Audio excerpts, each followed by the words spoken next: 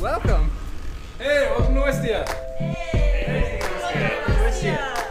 Hello. Hey. Welcome to Wistia.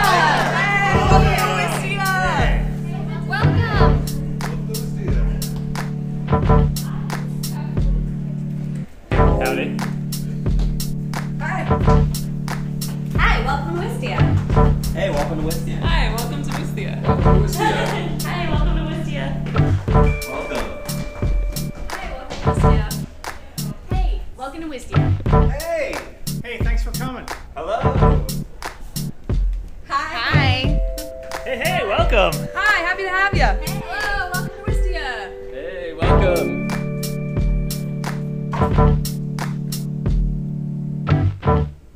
Hello. Hey. Welcome to our live Q&A. Yes, welcome.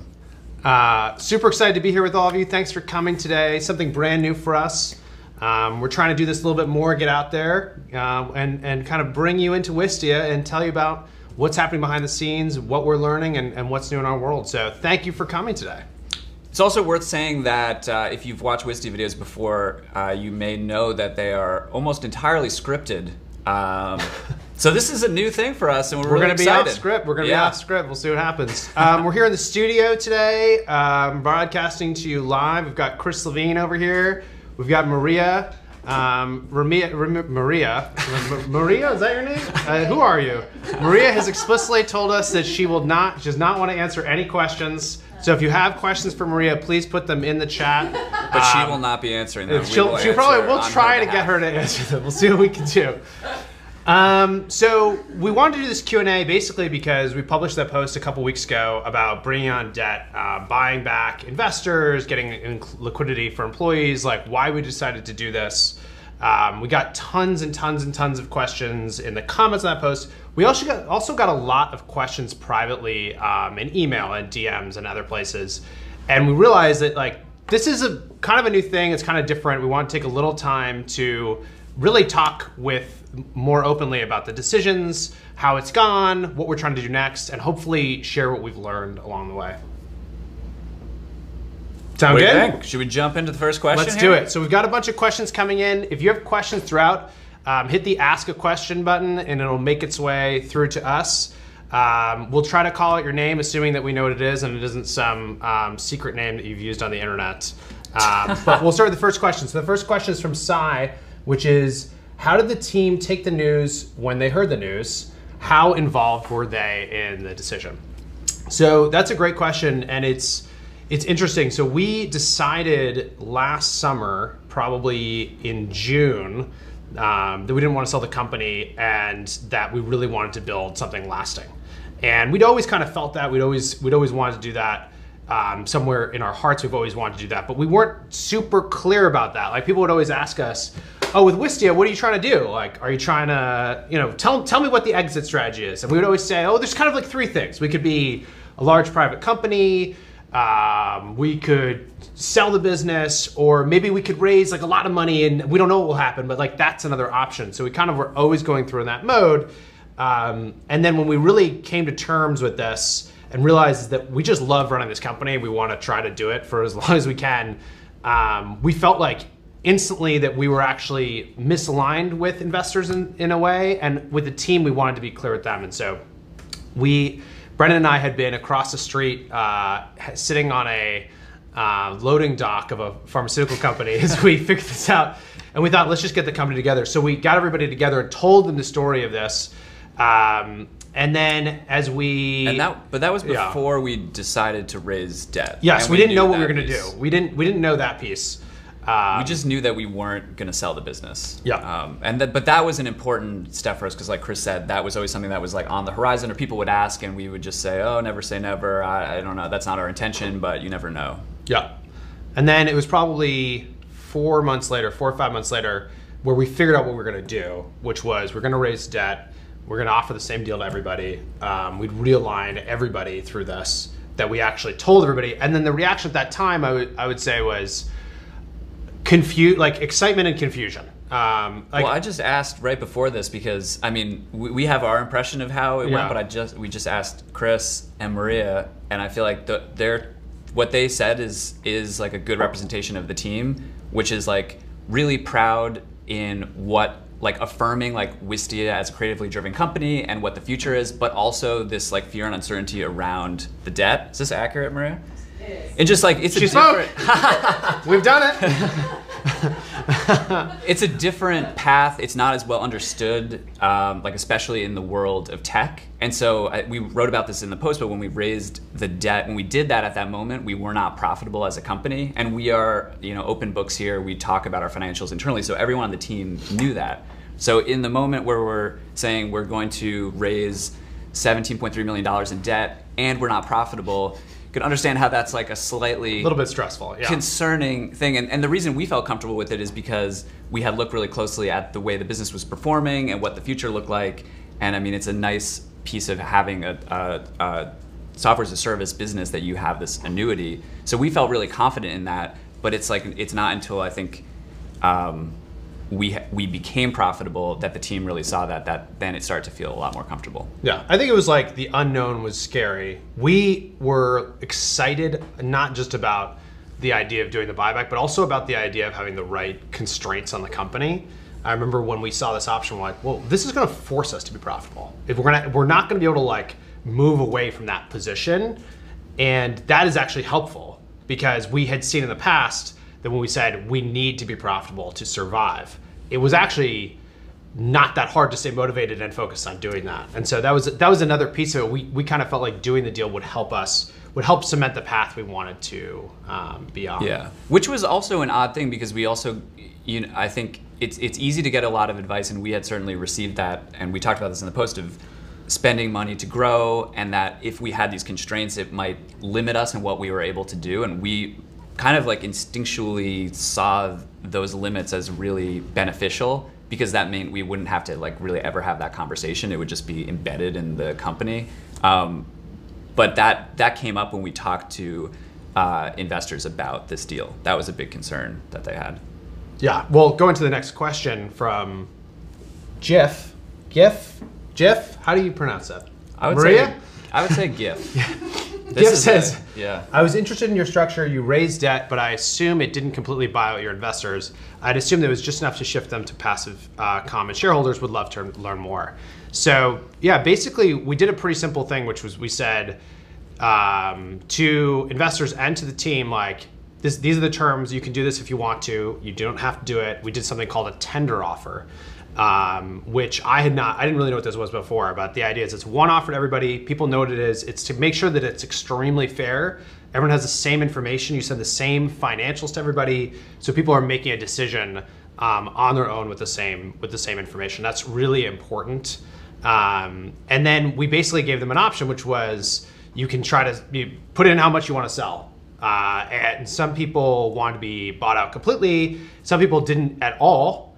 Some of the investors in particular didn't at all because they were just excited about the mode that we were going into. And I think that was one of the really interesting things and interesting learnings here is that, a lot of angel investors, people who do this all the time, they are angel investors, they have a high net worth. And so when they are investing and they're like, well, I could get a return now, or maybe I'll get something in the far future. If they didn't feel like the investment was that big in the first place, it's kind of easy to keep it rolling. But it forced a moment that was a very concrete decision. But the investors used to have preferred shares, which basically means they have different rights, and the rights are outsized relative to their ownership. So things like the ability to block a sale or block you raising money. And there's all this, you can look up preferred shares, there's a host of things that come with that. And so by converting to common shares and having everyone be on the same page, it meant that anyone who stayed in was going to just be completely aligned with Brennan and I, which we thought was a good thing, and forced people when they were thinking through, should they do this or not, to know like, all right, Chris and Brennan are trying to build this for the long term.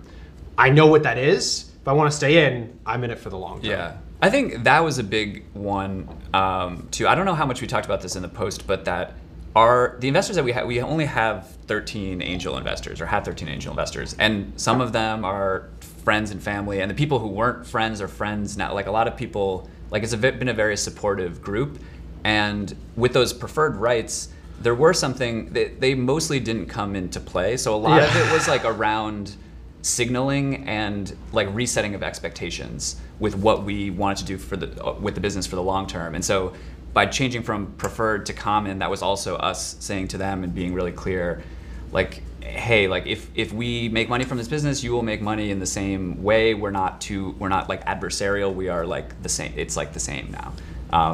And I think like so far that's worked really well, and people understood that. I think people asked different questions when we went through and offered this, and the questions were interesting because they were much more. Like I think one of the investors said to me at one point, they're like, so basically, if we stay in, we are just like, we're trusting you and Brendan. I'm like, yep, that's it. Which you would think that that's normal in when you have like an angel investor, that there's that level of trust. But the reason that you have so many controls and rights and stuff is because it's so easy to get burned, I think, in like especially like early stage companies. So it was an interesting thing for us, and since we've been on this path, we've already seen the alignment, which is great. All right, next question, Maria. Why don't you want to answer any questions? This is from Charlie. Maria. I just don't want to take any spotlight away from you guys. Okay, thanks, Maria. Next question, also from Charlie.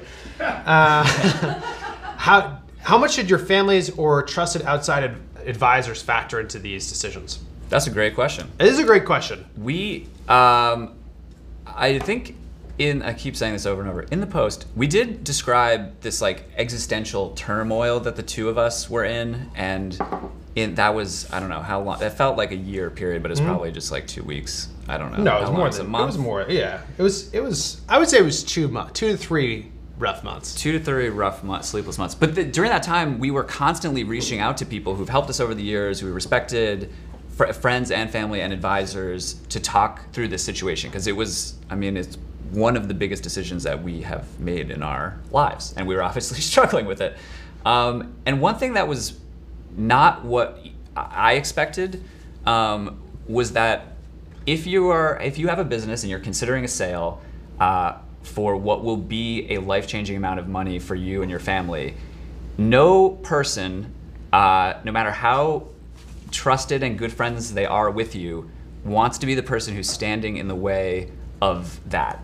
A friend of ours gave us really good advice with someone who sold a business, this guy Jason Eckenroth, and he went through the same thing, and he was like, it was really weird to me when this happened, and he likened it to, if a friend is getting married and you think they're marrying the wrong person, like you might say, oh, like, are you sure? But then you want to be supportive in their decision, and that like it's a really happy, good thing for the most part. And you assume you don't know everything. Exactly. Like, the relationship must be different when I don't see it, or like there must be some other aspect to this that's really good. And I think it's, we asked for a lot of advice, and people were like, you should do it.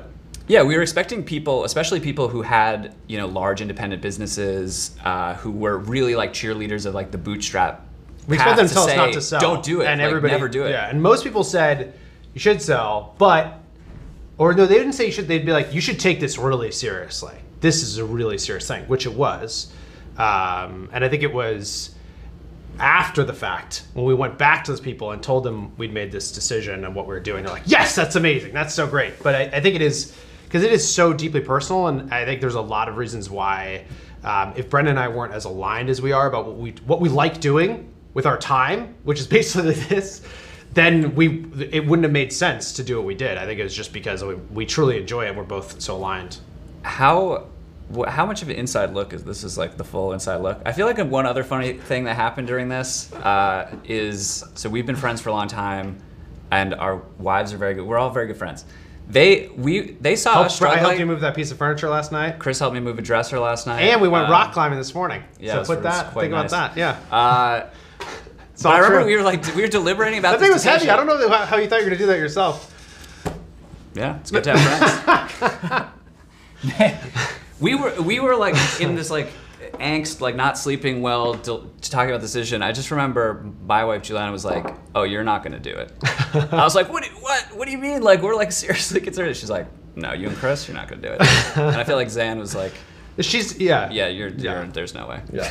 Well, they know better than us, don't they? That is true. So how much did they factor into the outside decisions? They factored in. Love advice, but it's a hard thing to get advice on, I think. Well, and the overriding advice was it's a deeply personal decision. Yes. So Yeah. yeah. Next question from Brian. Any plans to bring back Wistia Fest in 2019? Great question, Brian. For those who don't know, we did Wistia Fest as our annual conference for about 5 years. We didn't do it this year because we wanted to change things up a little bit.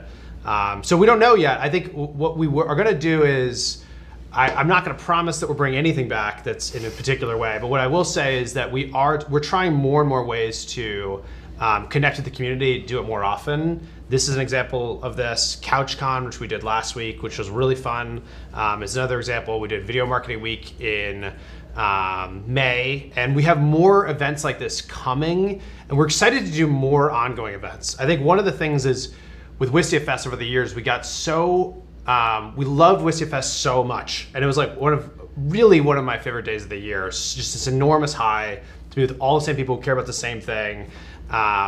But also a lot of the feedback from Wistia Fest that people told us was, we love how small it is. We love that it's 400 people. We capped it at 400 people.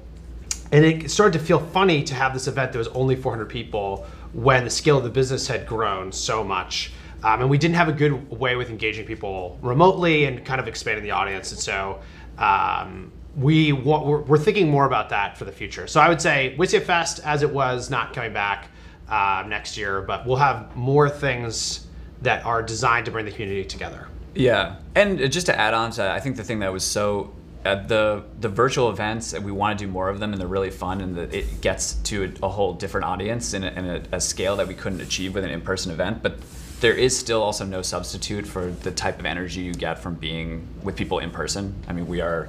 Yes. It's why we have an office and have people working here in person.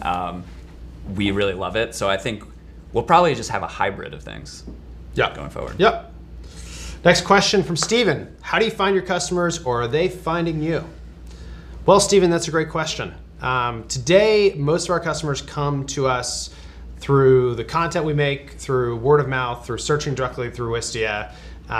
We've tried a lot of stuff over the years to kind of get the company, the brand out there, the products out there.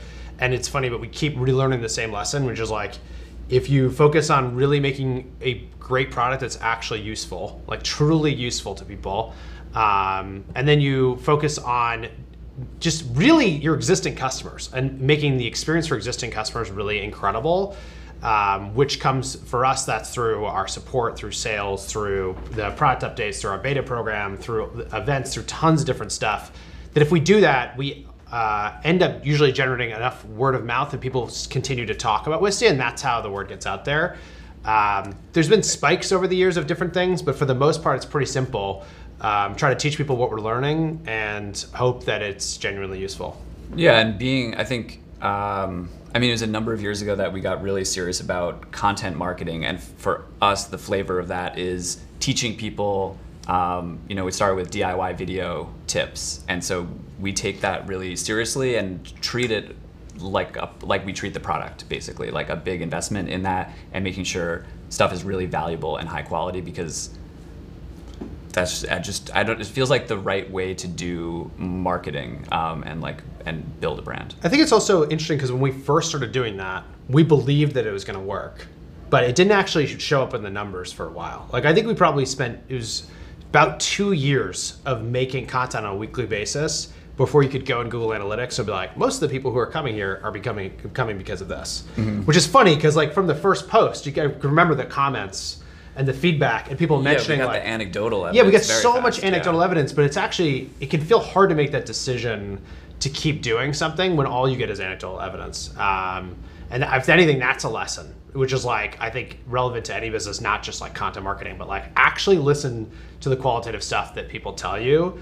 And if you're doing something new, treat it like it's the quantitative stuff, because it's often that's what you need to do something long enough to actually have it make an impact that you can keep investing.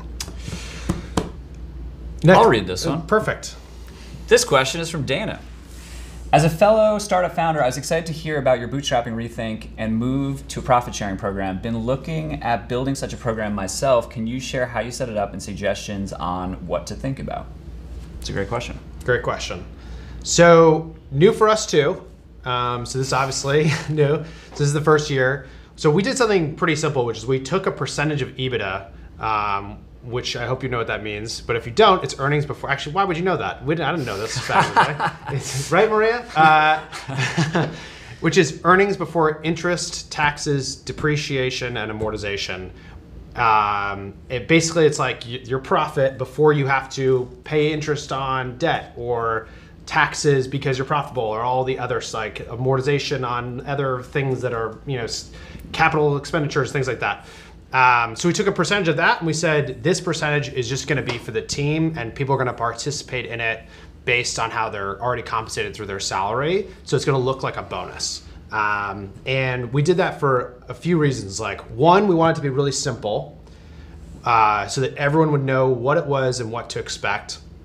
Two, we work really hard to pay people equitably. So we are, as we do reviews twice a year, and as we're doing that, we're always auditing people's compensation to make sure that people are paid fairly across demographics of all kinds. And so it felt like we're putting a lot of work to make sure that people are paid equitably and they're rewarded for the work that they're doing. And so tying the profit sharing to compensation seemed like a smart idea because we would benefit from that work and that fairness. Yeah, it was, though, we went round and round on all kinds of different versions of this because we were, one nice thing about equity is, as the value of the business increases, like people share in that and that feeling of ownership. We wanted that to be replicated, but one of our core values is simplicity too. And we were coming up with all these super complicated, crazy schemes that were just really hard to understand. And that was one actually thing we talked a lot about, that if you're a company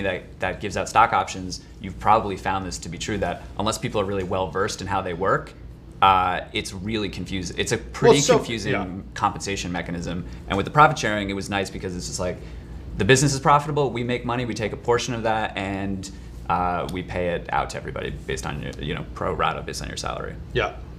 Yeah, I think it is interesting how confusing it is because we were spending a lot of time talking through okay, what's the strike price mean? How are valuations set? How often are they set? Does it matter if you came a week before the strike price changed? It's very different than if you came a week after. How many total outstanding shares are there? I think it's so confusing, the stock option model. Yeah, I did have one job before starting Wistia out of college. I remember I was cleaning out this dresser that Chris helped me move the other day, and I found my stock options from this company. And I remember when I got them, I just didn't really understand how they worked, and so I just kind of treated them as not value, as whatever. These are not going to be that valuable. Which is also a funny thing too, in that if you're giving out something that is of course really valuable to the company, but the people that you're hiring, have varying degrees of savviness in this and value them completely differently. That seems kind of inefficient and messed up to me. Well, it just seems wrong. I think that's because as much as you try to educate about it, it's just, I remember having conversations with people 3 years ago. I was like, well, if we keep the revenue growth rate at 50% or 100% or whatever, then we think that our valuation, if we sold, would be this multiple. So it's multiple layers of things that you're guessing at. And of course, if there's a market change at any moment, that affects you in that way. And just for a private company, I think that gets a little scary because then everyone's like, well, what's the outcome? I'm like, well, I don't know. So you just told me there's two inputs and you don't know what the outcome is. I think it is a confusing thing, which is how we settled on this. And it's also interesting because we talk to a lot of other private companies about how they handle this problem, and they do profit sharing or things like it. And so it's actually a very known quantity in many, many industries. I just think it hasn't been as popular in tech. Yeah, all right, we can spend more time on that, but we won't. Colin, question from Colin. How much or little did external forces concern you and play into the decision on taking on the debt? So the economy, life stages, other events that were going on. Not that much, I'd say. I feel like when the piece that was like the hardest, that caused a lot of the stress, it all kind of went away when we reaffirmed the reason that we were doing this in the first place. And that had nothing to do with, the economy or any, I mean, we certainly thought about that. We were like, well, this is gonna look pretty, we're gonna look pretty dumb if like we do this and then we can't make a profitable business, and it all, I mean, that was to Maria's question about, or thing about like the debt being scary. I mean, we considered that, but I'd say the overriding piece was what we thought Wistia could become and why we were doing it. Well, it's also funny because I think that I agree with everything Brendan just said, and I would just add on to it, like, we thought if we do this and it doesn't work, if you can't get the business profitable enough, then basically you have to sell the company, which is what we were faced with before in the first place, which would have been really bruising from like an ego perspective. But the macro level reality would be, we talked a lot about like taking care of the team and taking care of investors through the deal, so that if things went sideways, it was the two of us that were like bearing the risk. And we hoped that things wouldn't go sideways. We believed in the business, and we've been fortunate that already, like, we see that they have not gone sideways. But it was that idea of like, okay, if the worst case scenario is that so bad, like, it'll be embarrassing, but that's basically it. Well, I mean, that's like a really fortunate position to be in. Yeah. Where like, the worst case scenario of that is we're not going to be destitute, No. So that felt fine. Yeah. Next one. Do you want to read this one? Because you can't. GIF? You're GIF? Which one are we on? Oh, wait, I skipped one. I'm sorry. No, that says No, this Aaron. Aaron, yeah. Oh, sorry, Aaron. Okay, this question is from Aaron. Can you talk a little about liquidation preferences? How did that affect the investors' thoughts? I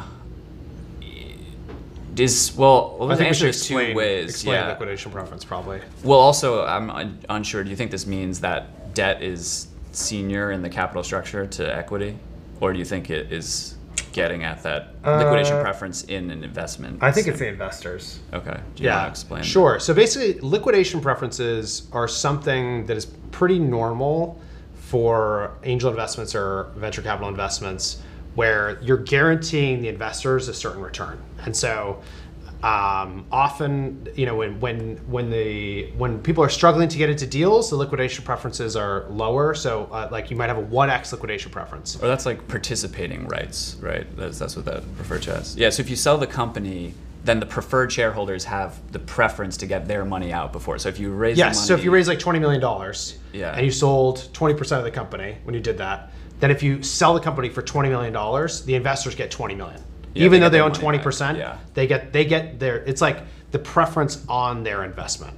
And sometimes what ends up happening is that investors ask for more liquidation preference. So they ask for like a 1x, 2x, or a 3x.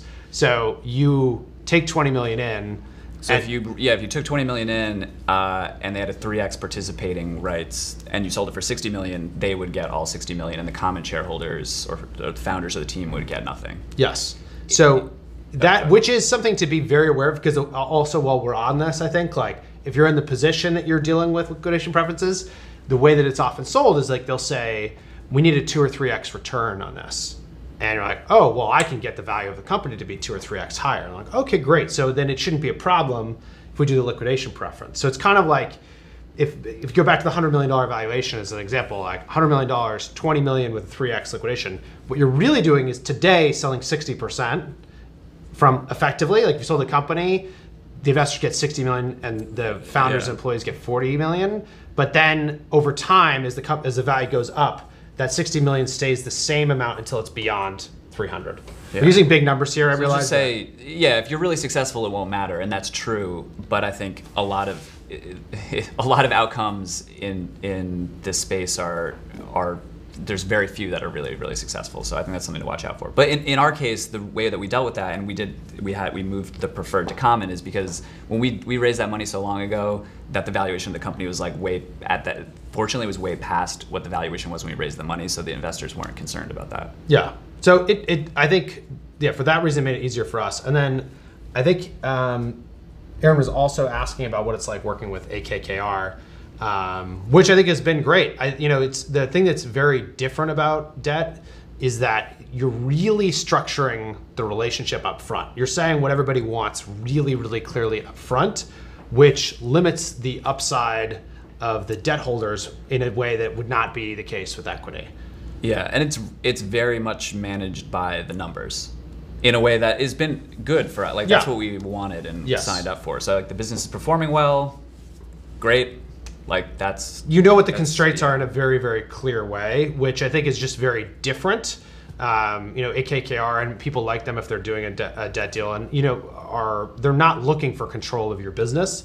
They're looking very discreetly for a financial return. And so if you have, if you're hitting the covenants that are all set up and you understand what those things are and you've modeled them out, then you can have the relationship is just very, very clearly defined in a predetermined way, which is just very different than equity. And it's not like we're against equity at all. Like that's how we were able to build this business. There's tons of businesses that have like they're really a binary outcome where it's either going to be you're going to be like wildly successful, you're going to fail. That's where venture capital works really well, right? Like venture capital people, if you follow enough investors, they talk about like trying to get into enough deal flow to get into enough companies so they end up with an outlier. It's like something that's 25x better than anything else. Then you put more money into that thing and you hope that one 25x thing is going to return your whole fund.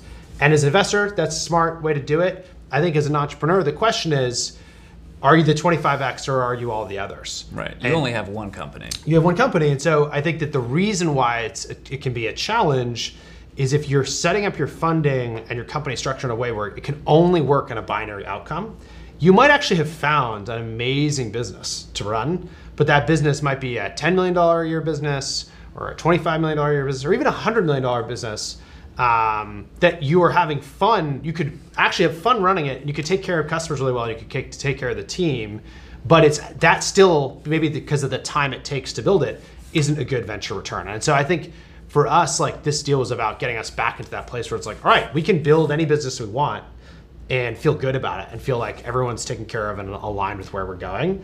And I think it is interesting to think about what are the other options that are out there to allow companies to have more optionality. Yeah, I think that's, to what Chris said, we're not, not like anti-VC or against that type of investing. Raising money for your business in any form, it's a tool to achieve something that you want. And like our hope with writing about this and doing this Q&A is that it's an uncommon path that we're on of using debt to buy back investors and kind of switch paths. But the more options people have and they know how it works, we think it's a good thing. All right, that was a good answer. We did a great job there, Brennan. Don't you think, Maria? I'd say that was. Yeah. That was all right. All right. Next question from Jiff. Did any investors try to block this, and was anything really hard about making this change? Great question. No. Well, no one tried to block it. No one tried to block it. I would say it was hard to find this option in the first place. Partially because also that network and a lot of our advisors didn't have much familiarity with debt or this because it was a pretty different and new thing. So when we said that we weren't going to sell, the first place we looked was equity investment. So a typical thing is you'd bring in maybe longer range or more passive equity investors who have a longer time horizon. And we got a lot of advice around that and we started going down that path. But I remember a conversation with someone where we were like, this is the last deal. We don't want to do any more deals. We don't want to do any more. We want to do one. And then the nice thing about debt is you do it and then you pay it back. And then that's it. You don't have to do it anymore. Yeah. You don't want to. But with that, you have new investors who eventually, even if they have a longer time horizon, they will eventually need a return. So I don't think anyone, I think it made sense to people once we found it. Mm-hmm. Yeah, it made sense. I think it was also like a communication challenge. Like that was hard, figuring out how to communicate this because you hear about like somebody being in debt or a company being in debt seems like a bad thing. Like at least to me it did. And then realizing, oh, well, it depends on how profitable you are, how confident you can be in being profitable. And then we started looking and realizing that tons of public companies use debt all the time. And actually, it's often a really cheap way to get capital, because if you have a stream of revenue that's coming in that's consistent enough and predictable enough, then debt doesn't feel as scary. But we're small. We're not a public company, and so those were things that we weren't really thinking about. We had to like get versed on, and then we had to figure out how to actually communicate that. Yeah, and that was something that we struggled with too when we wrote that post and sending it out to customers too. That knee-jerk reaction could be debt is scary, which now and really grateful for all the support that we've got on it. It's clear that message resonated, which we're really glad that it did. Because the funny thing is now, kind of like being on both sides of this a little bit, if like when people raise a big venture investment, it's like a lot comes with, like, it's very celebrated usually in the community, and it like, you know, it should be, but it also comes with like a whole set of things of this like really like going into like this like hyper growth mindset that tends to shift like not good or bad, but just different like culture and the way that a company operates and how it interacts with its customers in a way like, but it's like almost universally viewed as good. So we were worried with the debt piece that it would be like, oh, debt bad, like what is happening to Wistia? Are they in like dire straits? But really for us, it was like we were really proud of it and felt that it would enable us to serve customers and to do our best work in a way that the other wouldn't. It's just another option. And I think so often, like, the stories, we have worked hard to talk to other companies that are private companies that have done really well that nobody knows about.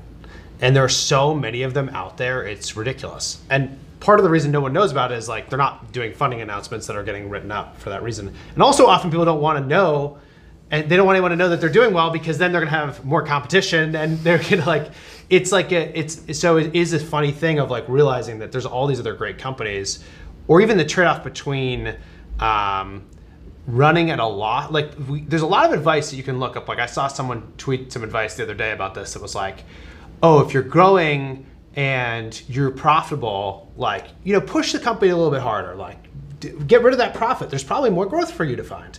Which kind of makes sense in a world which is obsessed with funding. It's like take every dollar and put it back in. And I think that one of the lessons for us is like we effectively did that for 2.5 years. We like used the fact that we had cash on hand to like run at a loss. It's like we raised money and watched it break a bunch of stuff that was actually critical to what we do. So I think it just depends on the company. Like for some companies, they obviously have to raise tons of money to grow and be successful. And that's great. And if you're in one of those companies, that's what you're doing, you know what you're signed on for, and that's the strategy, fantastic.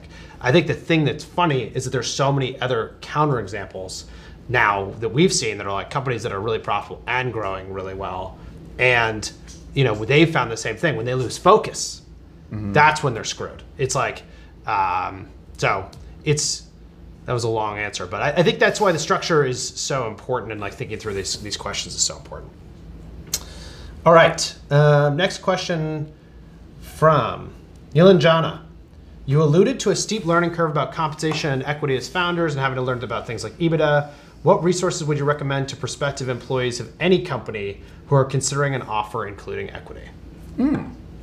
That is a great question. Actually, our very own Robert Grossman, who's a VP of engineering here, he wrote a really good, this was like many years ago, really good blog post on like assessing an offer from a company that includes options and like what all the terms mean and how to like break it down and think about it. And that was something that we would send people when we were offering that if they wanted to talk about it, which was helpful.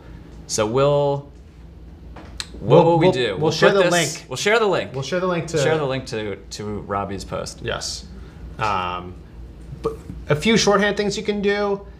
Ask how many shares there are total. Figure out what percentage of the company you own that are going to have the option to own, and figure out what the strike price is. So that's basically, the company is always being valued and there's a strike price on the shares.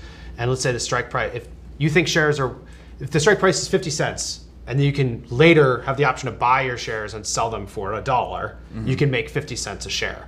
But if the strike price is 50 cents and later you have the option to buy and sell your shares for 50 cents, then you don't make anything. You could do some back of the envelope math and try to get a sense of like, all right, well, they've told me it's 10,000 options, but what does 10,000 options mean? Like how much do I have to pay to get these? What does that mean about the valuation of the company? And what does that mean for overall ownership? Yeah, and I think one other piece that is easy to miss too, and some companies, there's been a trend to doing this, which I think is really helpful. If you are at a company, some of your options vest, and you leave that company, off the typical terms are you have 90 days or something like that to exercise them, which means then you need to pay money to buy the shares from the company. Otherwise, you lose them, which is like not great because you've earned, like that's part of your compensation, you've earned it. So there's like been a trend towards increasing that time period. And that's something I would take a look at if you're thinking about joining a company that gives you equity. Yeah, just ask a lot of questions. I think that's like the people who ask a lot of questions in that process are going to benefit far more. And if you're asking questions and a company doesn't want to give you the answer, you're going to learn something. Could be a good signal. Yeah, it could be a good signal. You're going to learn about that company as well. All right, this question's from Drew. Hey guys, love you both and Wistia. Thanks, Drew. Were you two always very entrepreneurial? And what was it like in the beginning phases, trying to grow, the hustle, the grind? And did you have to absolutely raise capital as opposed to building software on your own and trying to get customers? Thank you. Well, Drew, that's a great question. So Brent and I met in college. We lived in the same freshman dorm, Unit 9, what, at Brown. Shout out to Unit 9. And I would say, like, at least for us in our partnership, we're always like scheming on things, like get rich quick schemes and things like that we never did, but we schemed on them.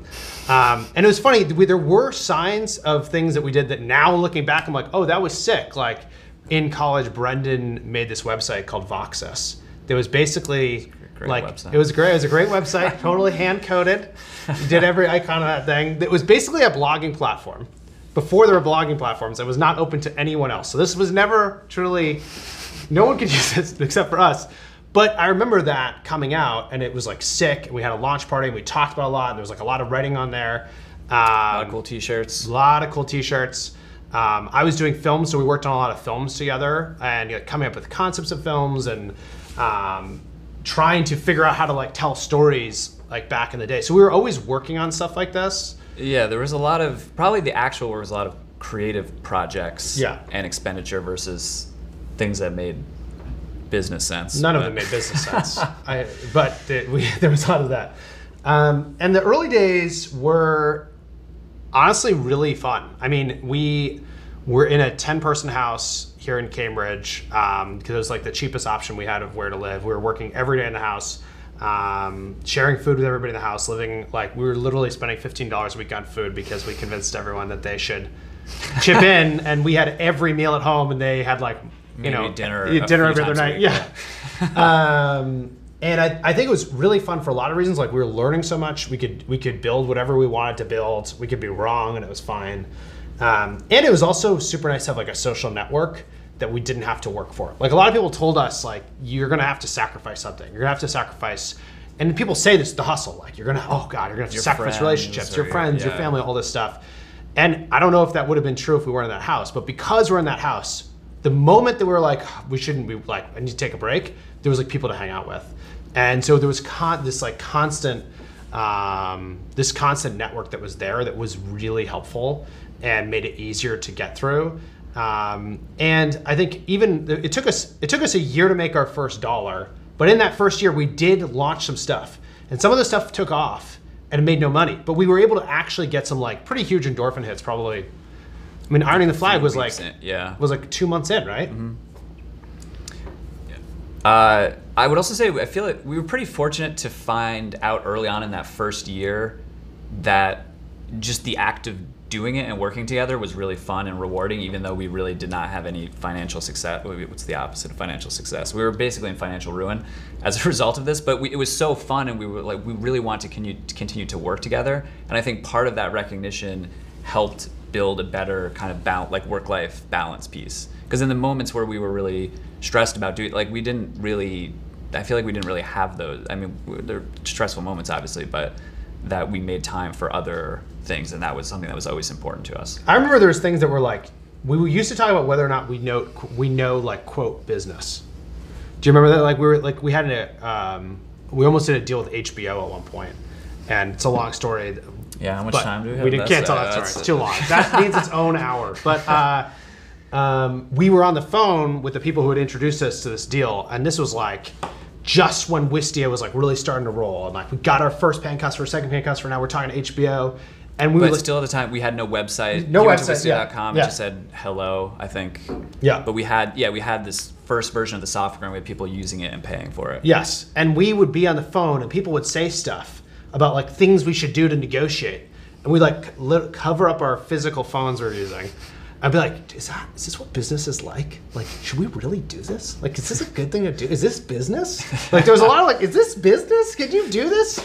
And it actually took a while. I almost like probably 6 years before we realized, oh, being persistent matters, and doing it your own way matters. Like, just be willing to do it your own way, because you're gonna learn so much, and there is no set rules. Like, that's what makes it fun. If there were set rules, we wouldn't be doing it.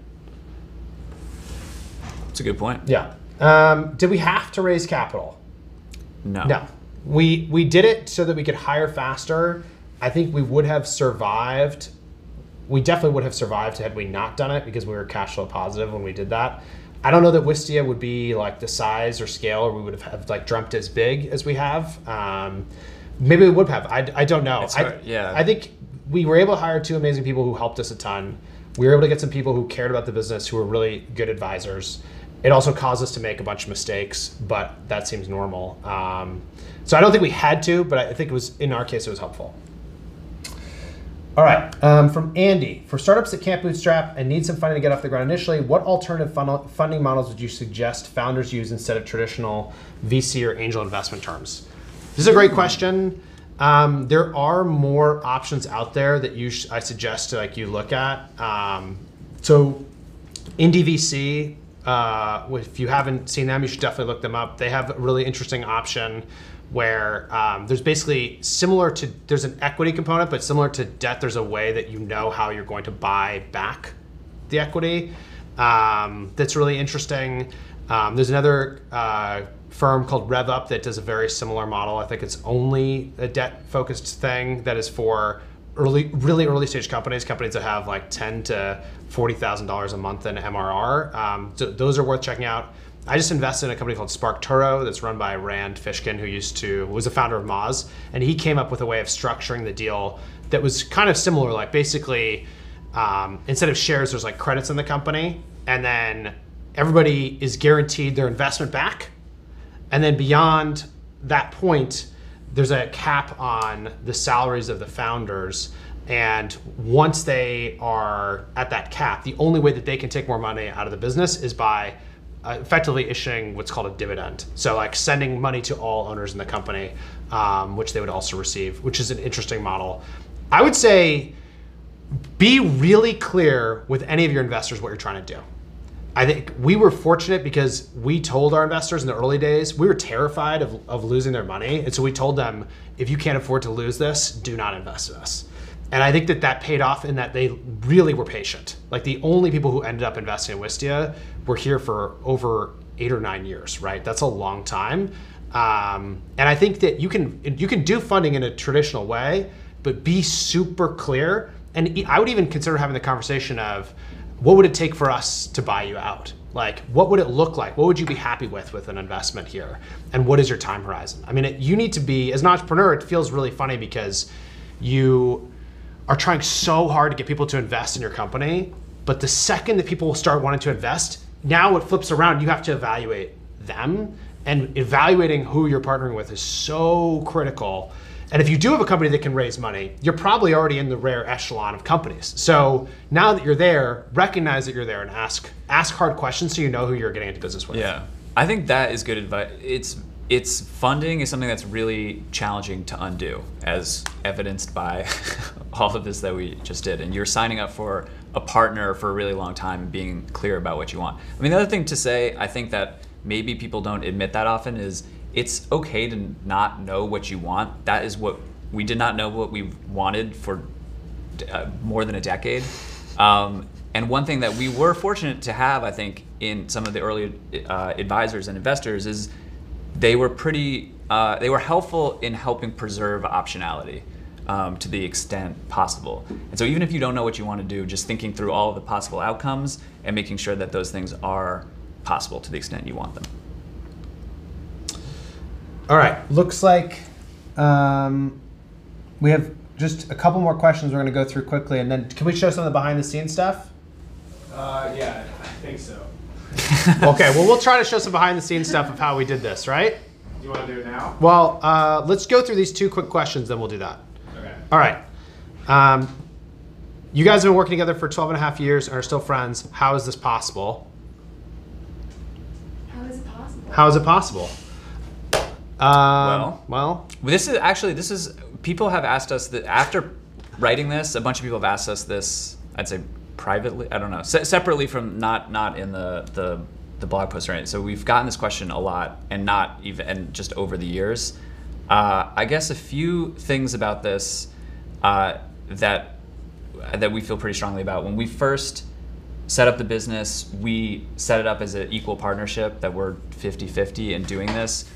We got a lot of advice that was not what we should do, that we knew other companies who, if it was my idea, then I'd have a little bit more, or Chris has slightly more experience, so he'd have more. We also got the advice from, I think, a lawyer early on that having 50-50 is like really dangerous because if you disagree, we're gonna like stalemate the business or something like that, stupid, which is the most insane advice possible, because if you have 2 people who are running a business in a partnership who don't agree, they should probably resolve that disagreement. Yeah, it's like, otherwise there will be much greater repercussions than. it's like getting into business with an enemy. It's like, let's set up the terms, but like, you're my enemy, so like, I better be able to like always outvote you. Yeah. And the other piece that was maybe counterintuitive is in doing this, we were, like Chris said, we were really good friends before we started the business, and I think it's common to have this conversation. We're like, all right, so we're friends. We got to compartmentalize our friendship and our business relationship, and or saying like the phrase like it's just business as like code word for like I'm gonna be like a huge asshole now. I think we were always very clear of like our friendship comes first, and I think as a result of that, it made any like anytime, like we don't agree always, but like we'll be really quick to resolve those things because of the effects that would have on our friendship. Where if it was business first, I think it'd be easier I think it would just people are people, and we're 2 very emotional people. Very emotional. Yes. And I don't know, that wouldn't, maybe there's someone out there who can compartmentalize properly, but for us, the whole thing is really wrapped up together, and having friendship first has been really important. Yeah, and I think it's like with any relationship, at some point you have to enter a level of trust where you actually give each other feedback and call each other on your stuff, and you have trust that you can do that, and that the relationship will end up stronger.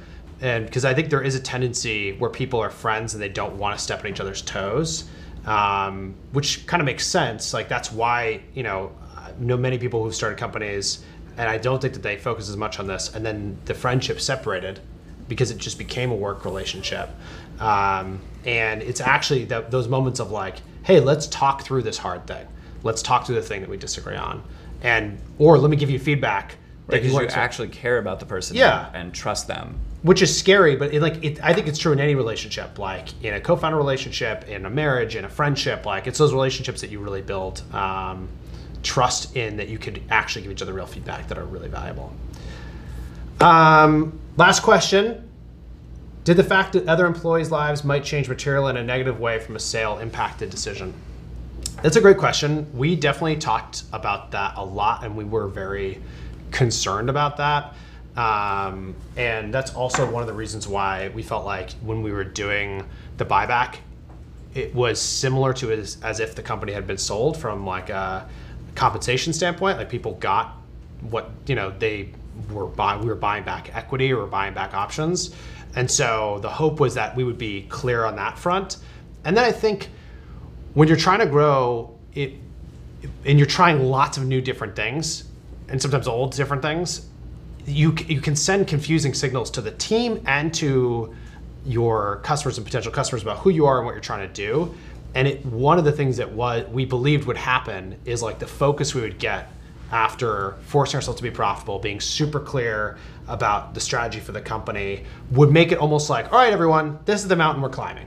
And we've always been talking about mountain climbing, but now we're climbing Everest, let's go.